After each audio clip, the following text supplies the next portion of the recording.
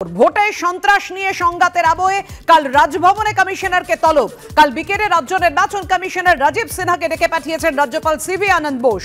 এর আগে ব্যস্ততার কারণ দেখিয়ে রাজভবনে যাননি রাজীব সিনহা। কমিশনারের গড়হাজিরায় ক্ষুব্ধ রাজভবন। আপনারা জানেন, প্রত্যাখ্যান করা হয় জয়েনিং রিপোর্ট। প্রত্যাখ্যানের পরে কমিশনের ভূমিকার কড়া সমালোচনা করেন রাজ্যপাল।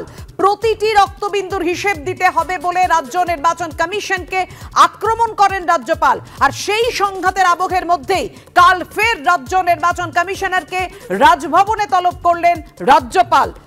16 দিনে 10 জনের মৃত্যু, ধারাবাহিক একেবারে লাগামহীন সন্ত্রাস। আর সেই সংঘাতের আবহেই কাল রাজভবনে কমিশনারকে ডেকে পাঠালেন রাজ্যপাল। কাল বিকেলে রাজ্য নির্বাচন কমিশনারকে তলব করলেন রাজ্যপাল সিভি আনন্দ বোস।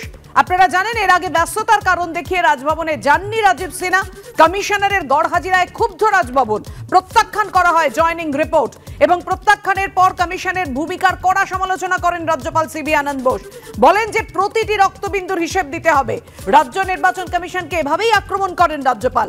সংঘাতের আবহের মধ্যেই কাল ফের রাজ্য নির্বাচন কমিশনারকে ডেকে পাঠালেন রাজভবনে রাজ্যপাল সিভি আনন্দ বোস। কথা বলবো, আমাদের সঙ্গে রয়েছেন আমাদের প্রতিনিধি রুমা পাল। রুমা, জানাও আমাদের।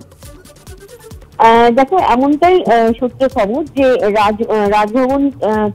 রাজভবন থেকে ডাক এসেছিল রাজ্য নির্বাচন কমিশনের কাছে এবং রাজ্য নির্বাচন কমিশনারকে কাল বিকেলেই রাজভবনে দেখা করতে বলা হয়েছে এবং কাল বিকেলেই সম্ভবত এই বৈঠক হতে চলেছে। তবে এটা ঠিক যে রাজভবন থেকে এটাও জানানো হয়েছে, এর আগেও দেখো কিছুক্ষণ আগে আমরা একটা খবর দিয়েছিলাম, যেটা হচ্ছে যে পুরুলিয়ায় যে তৃণমূল যে নেতা মারা গেছেন বা নিহত হয়েছেন তার পরিবারের সাথে কথা বলেছিল রাজভবন। তারপরেও কিন্তু রাজভবনের তরফ থেকে রাজ্য নির্বাচন কমিশনের সঙ্গে কথা বলা হয় পুরো বিষয়টা নিয়ে। তবে অন্যদিকে জানিয়ে রাখি যে এই বৈঠক একটা এই জন্য ডাকা হয়েছে যাতে আগে যে বৈঠক করতে চেয়েছিলেন রাজ্যপাল সেটা হয়নি, কারণ রাজভবনে যাননি, তখন কাজের যেহেতু স্ক্রুটনি চলছিল রাজ্য নির্বাচন কমিশনার বলেছিলেন। কিন্তু সেক্ষেত্রে তারপরেও কিন্তু একটা নানা বিতর্ক দেখা দিয়েছিল যে জয়েনিং রিপোর্ট তিনি অ্যাকসেপ্ট করেননি, রাজভবন থেকে রাজ্যপাল অ্যাকসেপ্ট করেছিলেন না, সেটা নিয়েও একটা বিতর্ক তৈরি হয়েছিল। এবং রাজ্যপালকে আমরা দেখেছি যে সে সময় খুব কড়া বার্তা দিয়েছিলেন রাজ্য নির্বাচন কমিশনারের জন্য যে প্রতিটা রক্তবিন্দু যদি ঝরে তাহলে তিনি দায়ী থাকবেন। তারপর আমরা রাজ্য নির্বাচন কমিশনারের সঙ্গে কথা বলেছিলাম যে বিষয়ে যে তিনি কি মনে করছেন। তিনি বলেছিলেন যে এই বিষয়ে আমার কিছু বলার নেই। এই আবহে আমরা দেখতে পাচ্ছি, যেহেতু দেখো পঞ্চায়েত নির্বাচন একদম দোরগোড়ায় রয়েছে, একদিকে আদালত, একদিকে কেন্দ্রীয় বাহিনী, একদিকে রাজ্যপাল, একদিকে রাজ্য নির্বাচন কমিশনার, এবং সবকিছু মিলিয়ে কিন্তু সবার লক্ষ্য হচ্ছে, সাধারণত রাজভবনের তরফ থেকে বলা হচ্ছে যে সুষ্ঠুভাবে এবং শান্তিপূর্ণভাবে যাতে ভোট হয়, সেটাই কিন্তু লক্ষ্য। এবং সেই লক্ষ্যেই কিন্তু যাতে রাজ্য নির্বাচন কমিশনের সঙ্গে কথা বলে সুষ্ঠুভাবে কথা বলে যাতে আরো এগোনো যেতে পারে, সেটাই একটা লক্ষ্য বলেই এই মুহূর্তে আমরা খবর পাচ্ছি। এই বিকেলে বৈঠক হওয়ার সম্ভাবনা রয়েছে, এখনো পর্যন্ত যা খবর হতে পারে। এবং দেখো, এর আগে যখন আমরা দেখছিলাম যে গত শনিবারও কিন্তু রাজ্যপাল রাজ্য নির্বাচন কমিশনারকে তলব করেছিলেন, সেক্ষেত্রে স্কুটনি ছিল বলে তিনি।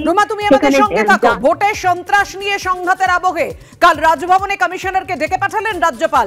এর আগে আপনারা জানেন, ব্যস্ততার কারণ দেখিয়ে রাজভবনে যাননি রাজীব সিনহা। কমিশনারের গড়হাজিরায় ক্ষুব্ধ হয় রাজভবন এবং জয়েনিং রিপোর্ট, রাজীব সিনহার জয়েনিং রিপোর্ট প্রত্যাখ্যান করা হয়। সেই প্রত্যাখ্যানের পরে কমিশনের ভূমিকার কড়া সমালোচনা করেন রাজ্যপাল সিভি আনন্দ বোস।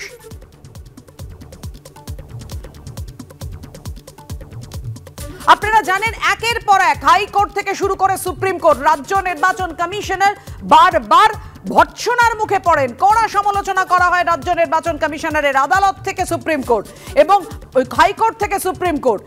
এই আবহের মধ্যেই কমিশনের ভূমিকার কড়া সমালোচনা করেন রাজ্যপাল সিভি আনন্দ বোস। প্রতিটি রক্তবিন্দুর হিসেব দিতে হবে বলে রাজ্য নির্বাচন কমিশনকে আক্রমণ করেন তিনি। গত পরশু রাজ্যপাল ঠিক কি বলেছিলেন রাখবো আপনাদের সামনে। I appointed the State Election Commissioner, trusting that he would conduct the election in a free and fair manner. People should be able to vote fearlessly.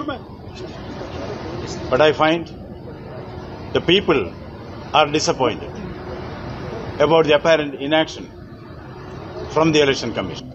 There is bloodshed. The Election Commission is accountable for every drop of human blood that is shed in the field.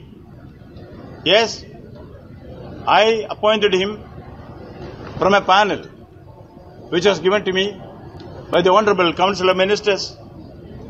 All of us expect him to do his duty. What is happening around? It is for anyone to see. Human blood cannot be made a bargaining point. People have a right for life. People have a right for peace. Peace will be established. Peace should be established.